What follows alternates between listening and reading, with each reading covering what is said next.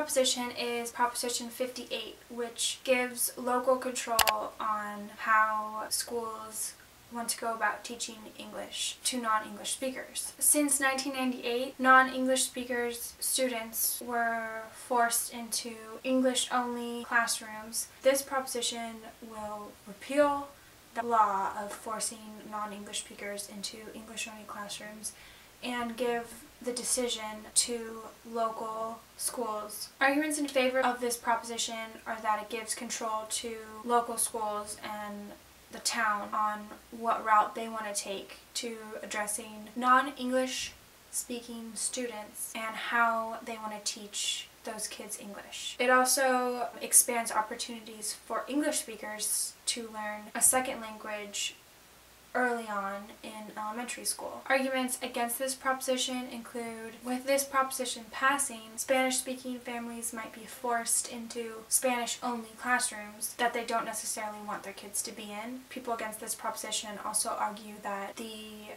100% English-only immersion has worked since 1998 and we should keep it that way because it's effective. People for this proposition include the Senior Vice President of the California Federation of Teachers, the President of the California School Boards Association, and the Executive Director of the California Language Teachers Association. People against this proposition include the Chairman for English for the Children, which was the proposition passed in 1998, and the former Superintendent of Oceanside Unified School District. The next proposition is Proposition 59, and this proposition is merely an advisory vote to the government. It doesn't have any legal impacts. There's no laws changing or being enacted. It's merely the government getting a citizen's opinion on the Citizens United versus Federal Election Commission case. So a yes vote on Proposition 59 would mean that you want Citizens United repealed. Citizens United is when the U.S. Supreme Court ruled that spending limits of corporations are unconstitutional because it impedes on corporations' First Amendment rights of free speech.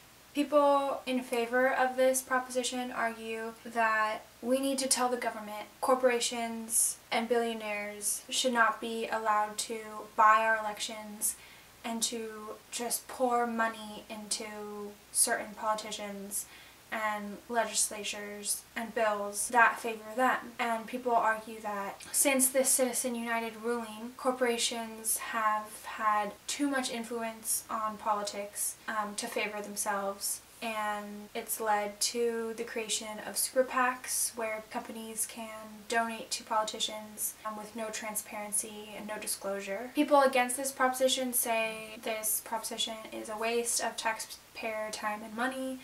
There's no legal impact to this, it's just an advisory. Another argument against it is that it imposes on the First Amendment, which is our freedom of speech. People that support this proposition, the co-founder of Money Out, Voters In, the Executive Director of California Common Cause, and State Senator Ben Allen. People that oppose this proposition is State Senator Jeff Stone and State Assemblyman Cacho Achatahan, and a State Assemblyman from the 35th District. Alright, the next proposition is Proposition 60, which would require porn stars to wear condoms in porn. People in favor of this proposition say that it protects workers in the porn industry against STDs and life-threatening diseases like HIV/AIDS. They also note that Cal OSHA already requires employers to protect their employees from bloodborne pathogens, which would include AIDS, but they kind of turn a blind eye to porn and don't enforce it, and there exists a bunch of loopholes that the porn industry can get around to not using condoms. So this proposition would close these loopholes and keep workers safe at their jobs. Requiring condoms to be worn in porn also is a great sex education for young people who see porn as their first ever exposure to sex, and it will better teach kids to use condoms when they do become sexually active.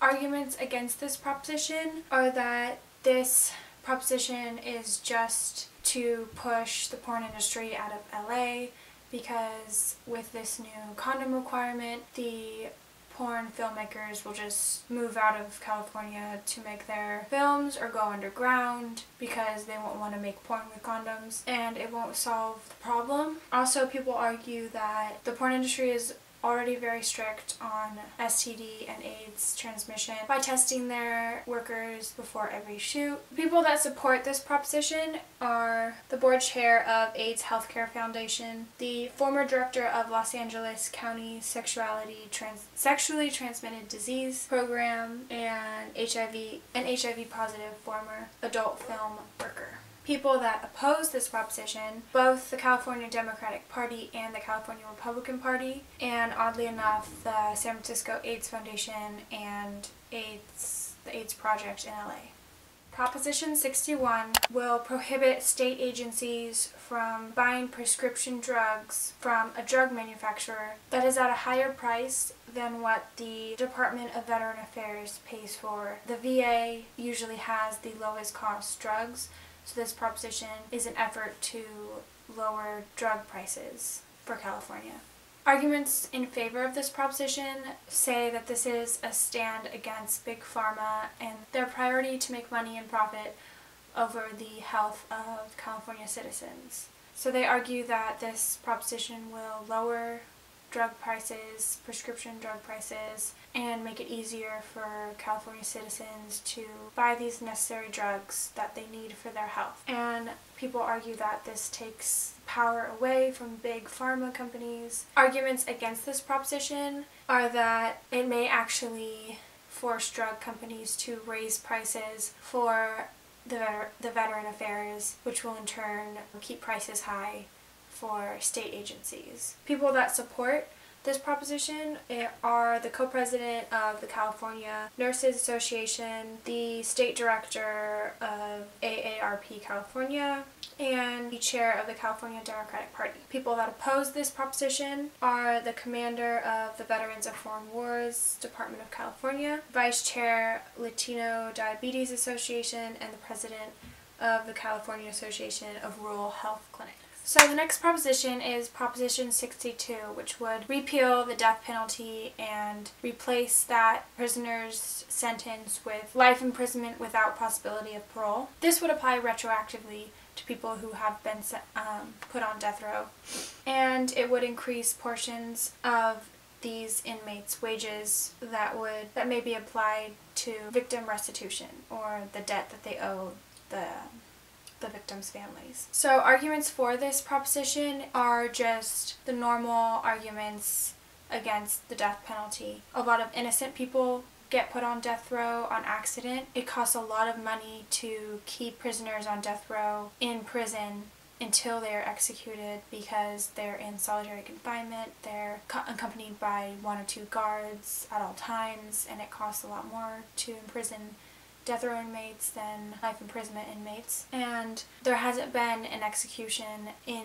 California in 10 years because of all the appeals and court hearings. There's too many cases and not enough lawyers or judges to hear the cases. Another complicated issue is that there are 4 drug cocktails that have been approved for executions, but 2 of which are off the market and aren't available anymore, and the other 2 have never been used before. People in favor of this proposition say that it will save taxpayers $150 million a year. Arguments against this proposition include the normal arguments for death row and execution of very high and cruel crimes. People argue that child murderers, rapists, and serial killers, torture killers, all of these heinous crimes done by heinous people deserve to be executed. People against this proposition also claim that it won't save taxpayer money because we will be imprisoning these people until they die of old age.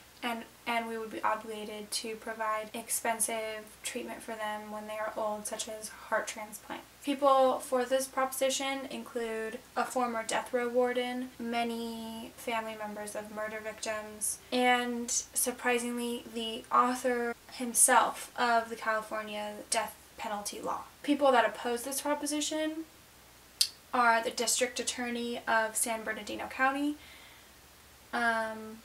many family members of murder victims, and the president of the Peace Officers Research Association of California.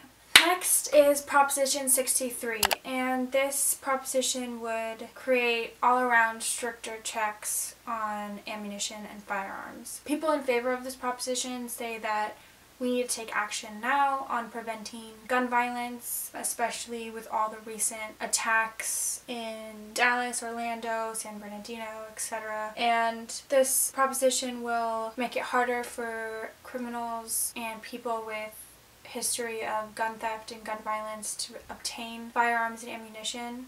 It will strengthen the background check required before buying guns. It will require businesses to... People against this proposition say that this won't help keep our citizens safer because terrorists don't follow the law, and people that want to inflict gun violence won't follow this law, and they'll find a way to obtain their guns and to kill people if they really, really want to. People against this proposition say that it will divert resources and time away from law enforcement and overburden an already overcrowded court system. It will turn law-abiding citizens into criminals, and it infringes on the right to bear arms in the Constitution. People that support this proposition include the Lieutenant Governor of California, a United States Senator, and the Executive Director of the Law Center to Prevent Gun Violence. People opposed to this proposition include the President of the California State Sheriff's Association, the Chief Executive Officer of California Reserve Peace Officers Association, and the Principal Officer at the Coalition for Civil Liberties. So the next proposition is Proposition 64, proposing to legalize marijuana. Those in favor of this proposition say that marijuana is already readily available across the state. We might as well regulate it, make sure it's safe, make sure kids and teens aren't getting it, and tax it to make revenue off of it. They also argue that it will keep a lot of people out of prison that have been charged with possession of marijuana. People against the proposition, this proposition is not strict enough. There's not enough regulation of marijuana if it were to be legalized. They say that people will be allowed to grow marijuana up to 6 plants right next to a school. There's no regulation against proximity to schools. People say that it will increase, not decrease, the black market and drug cartel activity of marijuana. It could unleash a lot of television ads for marijuana that children see. People for this proposition include the former chief of chronic disease and injury control in the California Department of Public Health, the Executive Director of Parents for Addiction Treatment and Healing, and the former Deputy Chief of the Los Angeles Police Department. People against this proposition include Dianne Feinstein, a United States Senator, the President of California Association of Highway Patrolmen, and the President of the California Hospital Association.